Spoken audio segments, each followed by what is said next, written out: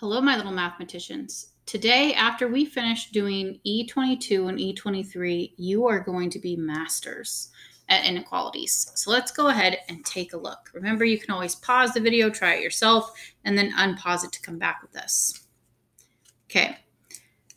The first thing says, the essential question is, what are inequalities and how do you know what values for the unknown are the solutions? So let's go ahead and practice some of those. For number one, it says circle which number or numbers on the right fit the description. You want numbers that are less than 5.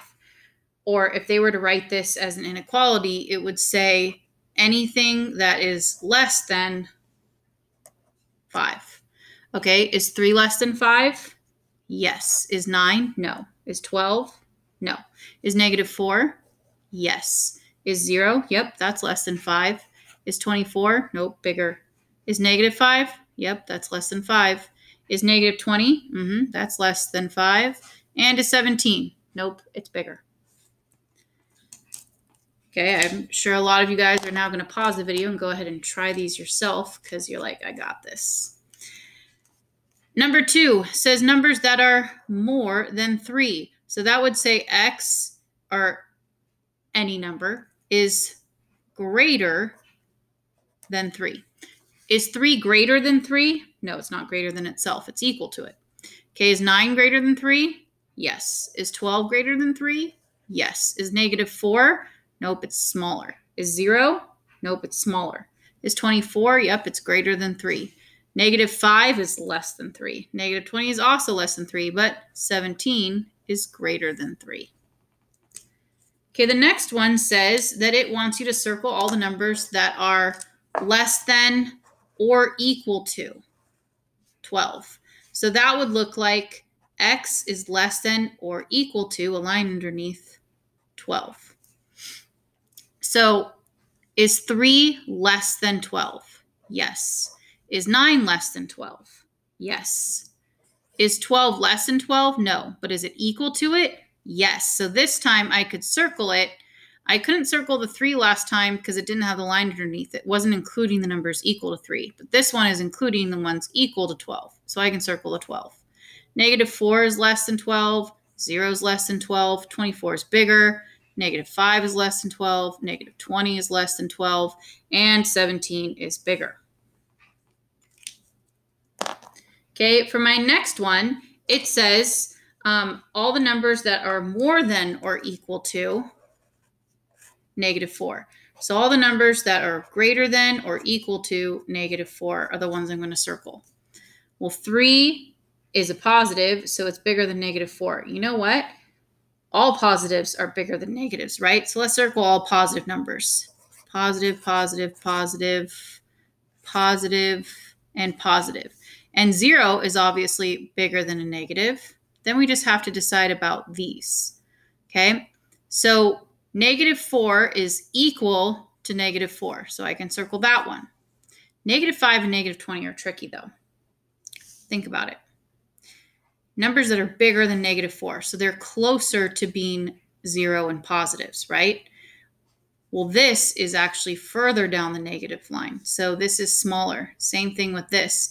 Because being bigger is having more positives. I'd rather owe $3 than owe $4, right? So -3 is actually greater than -4. And -5 is less than -4. So I didn't include those.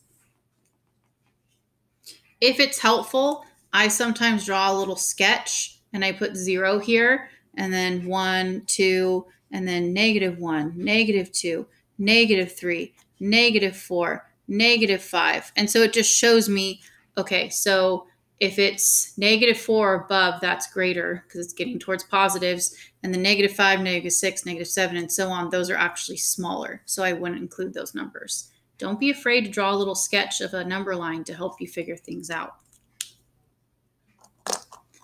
Okay, for my next one, what is the symbol for less than? Less than, as we set up here, it's just like that. It kind of looks like a slanted L, a less than sign. Okay, and it's going to have an open circle. Okay, open circle, because it's not going to include that point when we graph it. Same thing with a greater than. Okay, it's also going to have an open circle when we graph it, but it's going to go the other way. Okay, think of the great big open end is facing your variable. We always want to have the variable on the left, and then the great big open end is facing it. Okay. If it's less than or equal to, then these are what's known as a closed circle, or they're shaded in. Okay, like that. And this, it's still a less than sign, but now I have a line underneath because it's including that point as well. Just like when we did it up here, it said or equal to 12, so I included the 12. Or equal to -4, so I included the -4. But if it's an open circle, it's not including that point. So like right here, there was no line underneath, so I didn't include the 3. Okay, this one is more than, so it's a greater than sign, but or equal to means it's a line underneath because it would be including that point that it's talking about, and it would be a closed circle on the graph. So we would shade in the circle. Okay, what is an inequality? An inequality is a mathematical sentence that compares, because that's what an inequality sign is. It's something comparing something, it's either less than or greater than to it, right? Two different expressions.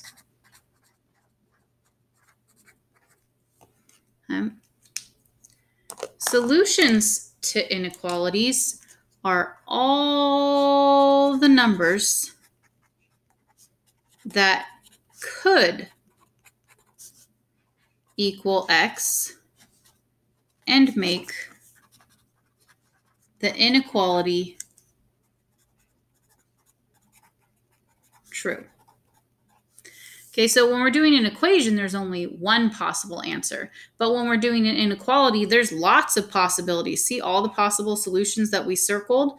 Okay, so since there's so many different possibilities, we use it instead of just drawing with a graph, instead of just drawing a graph with just a circle, we're going to do open and closed circles, and we're going to have rays extending in either direction. But we'll get there. First of all, let's just focus on what if they asked me a question like this. Okay. What if they said, which values, and go ahead and write this down in your notes. Okay, which values of x are solutions to the following inequalities? Okay. If it asked you a question like that, that would be the directions, and then it would give you an actual problem like this. It would say, okay, here's your inequality, x is greater than -4. And it wants to know which one of these are possible solutions. X equals -4, x equals -3, or x equals 5, okay? And then a second example would say something like x is greater than or equal to -4. And what if x equals -4? Would that be a solution? Or x equals -20? Would that be a solution? Or would x equals 0 be a solution? What you do is you substitute in the values for x and then see which one of those make a true statement. Okay, so let's go ahead and give those a try. So I'm going to replace x with -4, -3, and 5. Okay, so then it would say x is greater than -4, or -4 is greater than -4, -3 is greater than -4, and 5 is greater than -4. Which one of those are true? Is -4 greater than -4? No, it's equal to it, but not greater than it. So that's not a solution. Okay. Is -3 greater than -4? Draw yourself a little number line to kind of help cheat a little, right? -1, -2, -3. So right here, -4 is further down, so -3 is closer to being positive. So yes, -3 is actually greater. I'd rather owe $3 than owe $4. So that is true. So that must be a solution. Okay, is 5 greater than -4? Obviously, any positive is greater than a negative. So 5 would be a solution as well. Okay, why don't you try this one? Okay, you paused it. Now you unpaused it and you're back with us. Let's substitute in x for -4, -20, and 0 and see which ones made true statements. You had -4 is greater than or equal to -4. Is it equal to itself? Yes, so that works. Is it greater than or equal to -20 though? Okay, is -20 greater than or equal to -4? Well, just think about it. Go back to your number line. -20 would be over here. So this is actually less than something over here, right? So -20 is actually smaller. So no, that would not be a solution. Okay, I'd rather owe $4 than owe $20. So -4 is actually bigger or greater than -20. And then finally, is this a true statement? Is 0 greater or equal to -4? Yes, 0 is further to the right, so it's bigger than -4. So that would be a solution. Okay, that's how you would do it if it said, which one of these or which values are solutions to the following inequalities. You'd substitute it in and see which ones make a true statement. So why don't you go ahead and try these? Okay, so I would replace the D with a 4 and get 4 is greater than 5. Is that true? Nope. This one I'm going to replace x with a 12. Is 12 less than 14? Yes, it is. And a lot of you guys are right now like, how in the world can you keep track of the signs? Like you're saying greater than, less than. I don't know. Okay, I'm going to give you a hint. See right here, the great big open end should be facing, like the big alligator mouth should be facing towards what it thinks is greater. Okay, so is 4 greater than 5? No. Okay, here it's the great big open end is pointing towards a 14. So is 14 greater than 12? Yes, it is. Okay, but when we read it left to right. So technically you read it as 12 is less than 14. Okay, so see how the little tiny end is pointing towards a 12? So 12 is less than 14. This one, R, is -10. Let's replace it. Less than or equal to -4. Is that a true statement? Okay, is -10 less than -4? Well, yeah, it's further on the left, so that is a true statement. Okay, I'd rather owe $4 than owe $10. So -4 is greater than -10. Great big open end facing the bigger number. Okay, let's replace W with 8 and that M with a 6 and this P with a -3 and then finish the signs. Greater than or equal to 3, that and a 2, and less than or equal to -3. Okay, is 8 greater than or equal to 3? Yes, it is greater. Is 2 less than 6? Yes. Or if it's easier to say, 6 is greater because it has the great big open end facing it than 2? Yes. Okay, is -3 less than -3? No, but is it equal to it?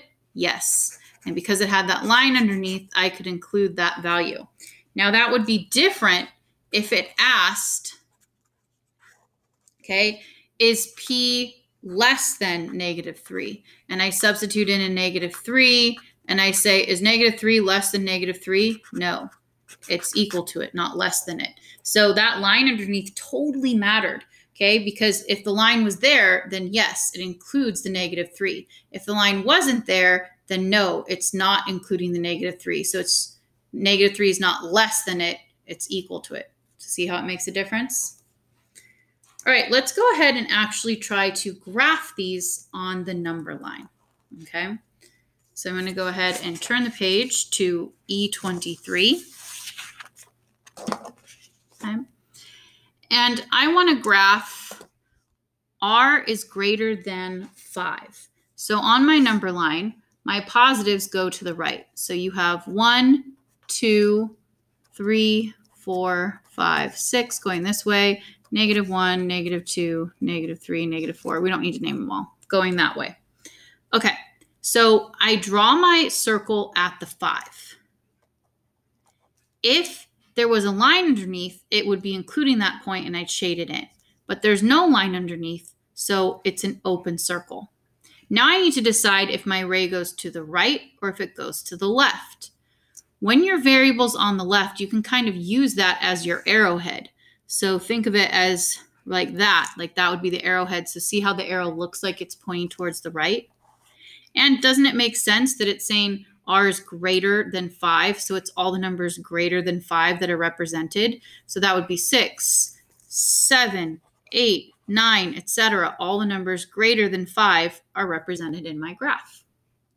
Okay, let's try the next one. The next one says -1. So I would draw a circle there, but let's give some more numbers on my line. Okay, 1, 2, 3, 4, this way. So it's not a line underneath, so it's not including that point, which means it's an open circle. And then if that's my arrowhead, it would look like that, right? So it's going in that direction. Okay, or think about it. This is saying G less than -1. Where are smaller numbers? To the left of 0, so going in that direction. Okay, this one, go ahead and number your number line.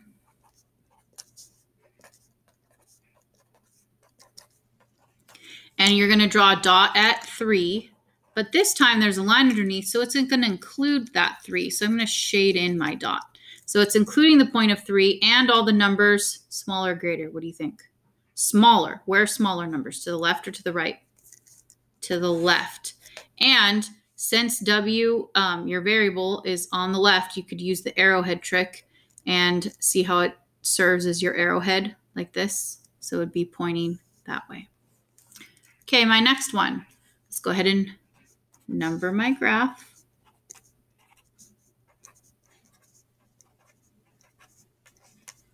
Okay, and then at -4, that's where I'm going to draw my circle. There's a line underneath, so it's including that point. So I'm going to shade it in.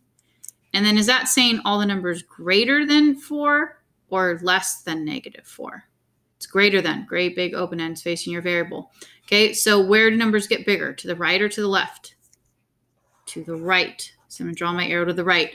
And again, your arrowhead kind of looks like that, right? Doesn't that arrow match this? This arrow matches this. This arrow matches that. All right. Remember, open circles, okay, that's an open circle, is a less than or greater than sign.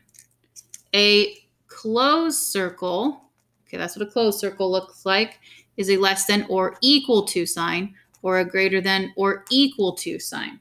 Okay, for these ones, it does include that number as a solution. So for instance, if we look back at this example here, this one was underlined. So is -3 considered a solution? Yes, it is. Okay, if there's no line underneath, is -3 considered a solution? No, it doesn't include that point as one of the solutions. Okay, so an open circle does not include that particular number that you're graphing as a solution. It's only the numbers that are, either to the right or to the left of it, okay? But if it's shaded in, then it's including that number and the numbers to the right. It's including that number and the numbers to the left. Versus here, again, if it's a open circle, it's only the ones greater than 5, not including 5. Only the numbers less than -1, but not including -1. How do you know which way to draw the line? Okay, I'm going to go ahead and put this up for you to see. Okay, how do you know which way to draw your line? If the variable is on the left, okay, so variable is on the left, the inequality sign is like an arrowhead. So see it like the arrowhead? So this matches the arrow of that it was going. Hopefully now, if you weren't seeing it as I was showing the examples up there, now you can. Okay, but you can always pick several numbers to plug in and see that the numbers in which direction give you true statements. So right here, if you were to plug in, like, let's say 1, is 1 greater than -4? Yes. So I'd want 1 to be included. So I'd go towards 1. Okay. And is -20 a solution? Is -20 greater than -4? Sometimes you may not know the answer to that question. So why pick one like that, right? Pick something that you actually do know the answer to. Like if you're comparing positives and negatives, why not pick positives? Because then you can always determine like, yeah, a positive is greater than a negative. All right. You can only use the arrowhead trick if your variable's on the left. Notice how here the variable's on the right. So then if the variable's on the right, then just note that it's the opposite way. Okay, so instead of going to the right, then your arrowhead would be going to the left. So that arrowhead trick only works if the variable's on the left. The arrowhead trick only works if the variable's on the left. Okay, I want to make sure that sinks in. If it's on the right, if your variable's over here, then your little trick, just switch the direction of the arrow when you're doing your graph, okay? But these are still saying the same thing. This is saying x is less than 3. 3 is greater than x, or x is less than 3, right? The great big open end is still facing towards the 3. All right, and the numbers that you're graphing is representing the variable because the variable is saying all the possible answers that are less than 3, so it's going to the left. The essential question says, what are inequalities and how do you know what values for the unknown are solutions? If x is on the left and the solution is greater than or equal to, then you know the graph goes to the right, okay? Because greater numbers go to the right and follow the arrowhead, right? If the x is on the left and the solution is less than or equal to, then the graph goes to the left because less than numbers go towards the left. Okay, and if it's a less than, it's an open to the left. If it's a less than or equal to, it's a closed circle and to the left. And hopefully by now you guys are masters at inequalities. If not, we have some extra sample pages for you guys to do some extra practice, maybe rewatch the video because this is tricky till you get the hang of it. But once it clicks, you're going to be so proud of yourself. I have faith in you.